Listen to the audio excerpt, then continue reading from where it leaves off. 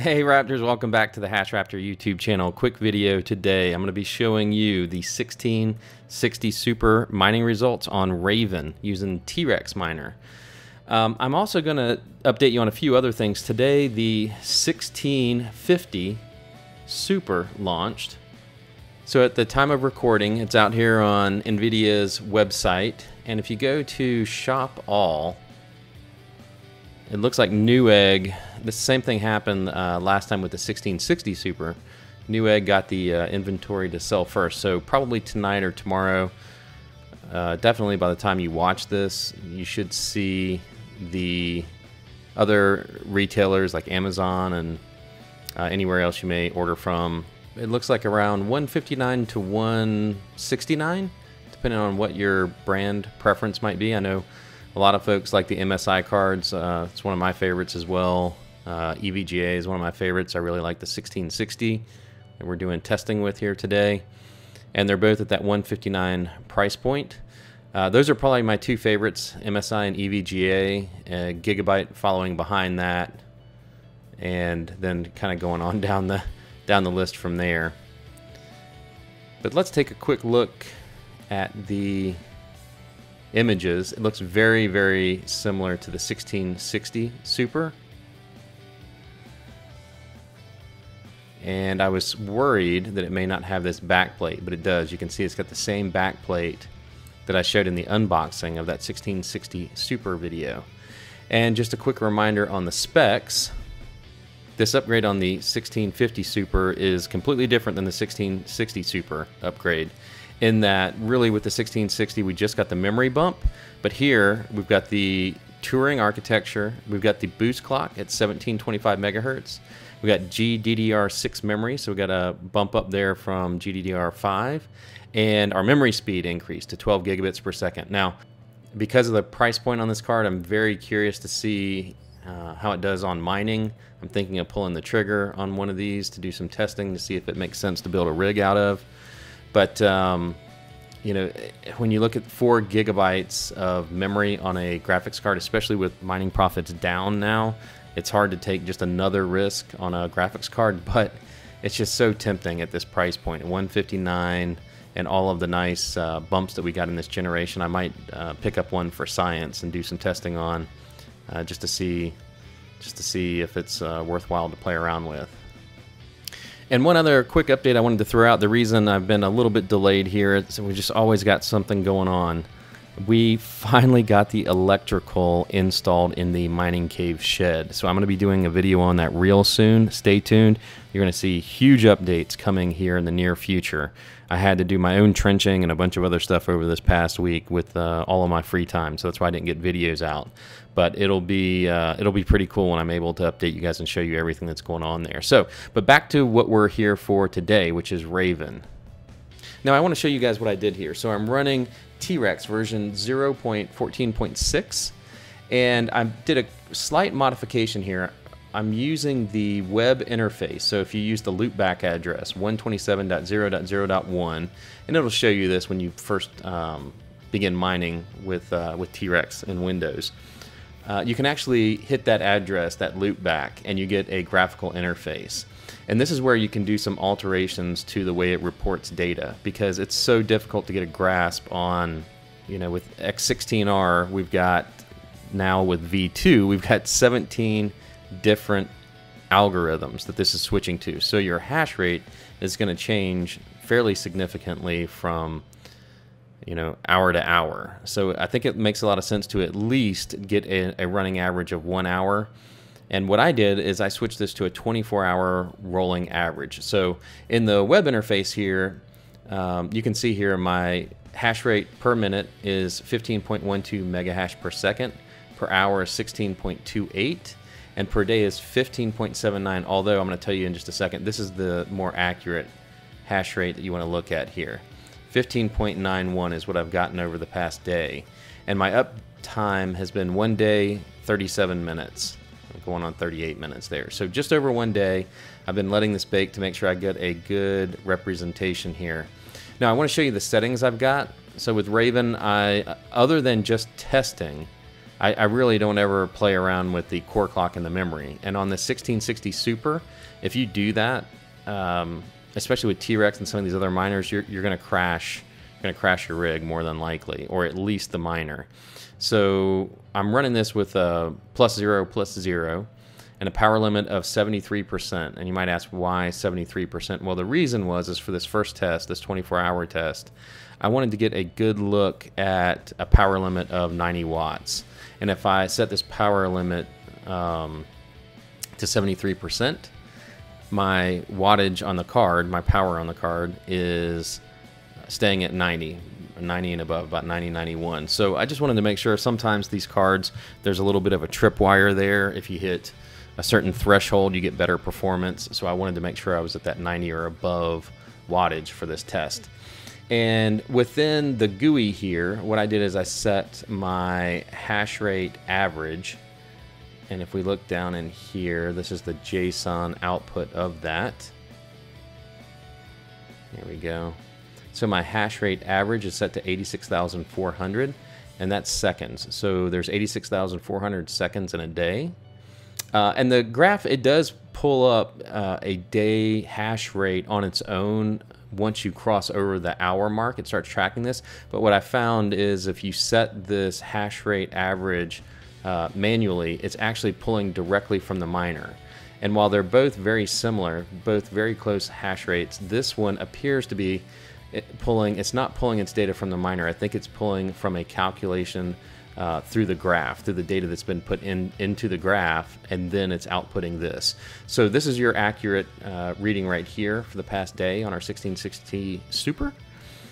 And you can see here we're at 15.91 mega hash per second.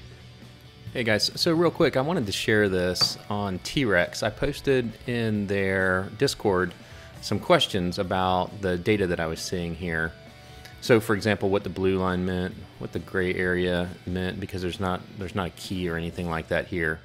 And which one was more accurate, this one, number 1, or number 2 here, and how to make sure I'm setting this up properly. And I got an answer I wanted to just read to you guys. It says, at HashRaptor, hello. The first one, so this line that we were pulling our readings from, is more accurate. It's based on more granular data, about 60 samples per minute, and your setup size, about 86,400 samples in your case. The second is based on lazy calculations. Our average is based on 60 samples, which are an average for every minute within an hour. The day average is based on 24 samples, which are an average for every hour. So basically, it takes the average once an hour for 24 hours. So you can see why that's a little bit more of a, as they put it, lazy calculation. And the blue line on the plot represents the hash rate history, and the gray area under the blue line represents power consumption history. So if we came back over here, we could see this blue line. This is what I was saying, why I thought this would be a little bit higher, although it turns out the efficiency is really good. You can see that average falling here on the blue line until it comes down here and reaches our 14.23 mega hash per second. So just a little bit to help you out if you're using T-Rex, or if you want to use this in the future and you want to see how well Raven's doing instead of just firing it up and letting it go. If you want to try to get a little bit more granular, maybe that'll help, maybe it won't, I don't know. If you've got any other suggestions, I'd love to learn from you guys. If you've got a way that you calculate Raven for performance on a daily or weekly, monthly basis, leave that in the comments. Definitely let me know. Okay, so my first test here, like I said, we're at core and memory of zeros. The power limit's at 73. And our mega hash per watt at 15.9 mega hash per second and 90 watts. Our heats continue to stay really acceptable, as it does with most of these 16 series cards. It's pushing 59 degrees with a fan percentage of 57%. And we're at 0.1757. So that's pretty good mega hash per watt when we're looking at efficiency.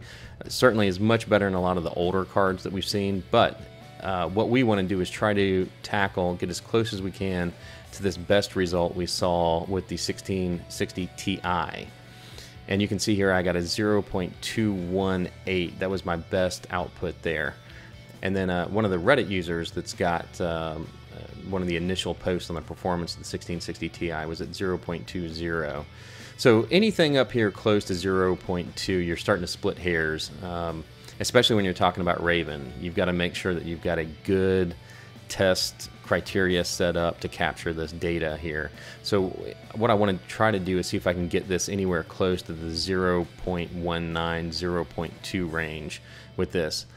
So the next thing I'm going to do here for our next test is I'm going to grab this power limit, and we are going to drop this to 56%. Apply that. And you can see our power consumption has dropped to 68, 70 watts, 69 watts. So we'll let this bake a little bit here. I'll update you guys and let you know. So let me get this restarted, and let's get a new count going here so we can take a look at how this card's performing at this new power limit. Okay, Raptors, I am back, and I decided to go ahead and wait almost a full day here. You can see we're at close to a day. We're at 21 hours, 19 minutes, and I got to say this is a little interesting. I didn't expect. We're actually trending down on our daily average for the 1660 Super here on Raven, and you can see here we are at 14.22 mega hash per second for the full day average here. And for quite a while, this was upwards of 15, 16 mega hash per second. If I had only run this for an hour, or certainly less, I would have gotten some readings that wouldn't really have been accurate.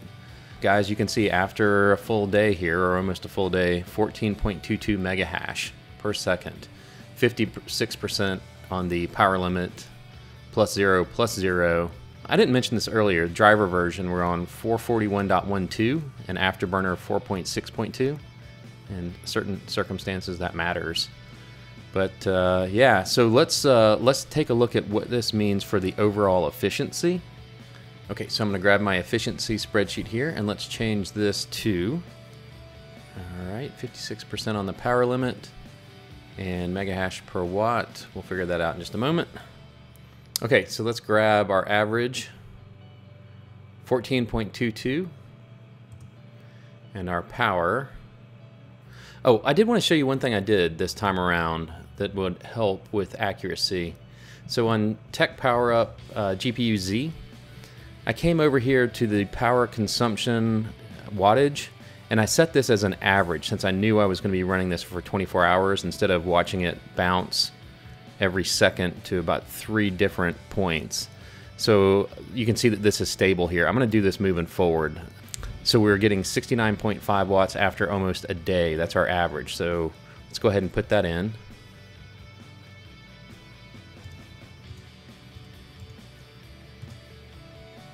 And look at that, guys. 0.2046. Okay, that is higher than I thought it was going to be. When I saw this 14.22, I honestly thought we'd be in the 0.18 range without doing any good math in my head. Our temperature is 53 degrees Celsius, fans at 54, 54%, 53. Every now and then people ask me about heat, so I go ahead and make sure I capture that. Okay, interesting. Very interesting results, guys. We saw that this did really well on Ethereum, and from an efficiency standpoint for Ravencoin, actually pretty darn good. I thought I'd be closing this video out saying that this wasn't a Ravencoin card. Darn, from that efficiency standpoint, maybe it is. Again, from if efficiency is what you're going for, and I'm paying about 11 cents per kilowatt hour US here. So I'm probably somewhere in the middle of what people are paying all over the place, all around the world. I know some people have better rates than that. I've talked to folks that are non-business that get about 8 cents, and then 6 to 8 cents, and then I've heard other residential folks in distant lands saying that they're 18, 19 cents per kilowatt hour, and it makes it pretty difficult for them to mine. But from an efficiency standpoint, guys, look at that, 0.20, pretty impressive. I'm debating that 1650 Super card. Let me know. I put a tweet out on it. Let me know if you think I should pick that up and see if there's any surprises like this. I'm going to keep doing algorithm testing here. on this card for different algorithms. If you've got other algos you want to see, please put that in the comments below. Anything you want me to test with any of these cards, put that in the comments below. And in coming episodes here, what you're going to see is some additional, a lot of really good stuff, guys. We finally got our electrical infrastructure in place to put out these new rig builds that we've got here, even though crypto's down right now. We've got a lot of fun stuff coming up, so stay tuned, hit that like button, hit that subscribe button if you hadn't already, and we will see you guys in the next episode. All the links, all the products, everything will be below. Take care, guys. Bye-bye.